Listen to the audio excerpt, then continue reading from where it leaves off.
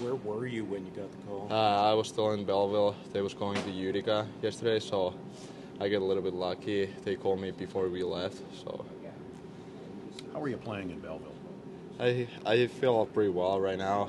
I get my confidence back a little bit slow start for me, but now I'm getting confidence back and just build my game. So I think it's going right direction.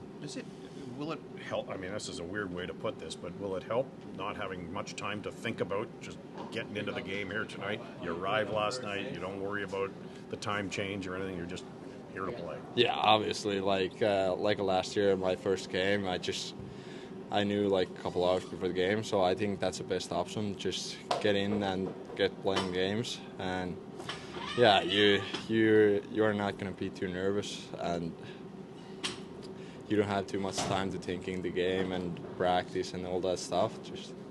So I think that's a good thing for me. If anything, just drawing off the previous experience, right? The NHL experience that you have is going to help.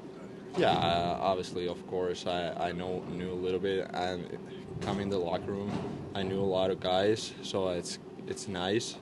And obviously, all the games what I played last year, it's going to help me a little bit know more about this league.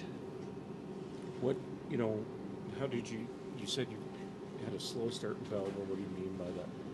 I mean, my game wasn't like right there, like what it was last year when I play here, and I think like we talk a lot with the D coach David Ball in Belleville and try to figure out what's going on, and I think it was more about my confidence, and finally when I get my confidence back, I start playing better and I feel better and just do my things and just enjoy the game.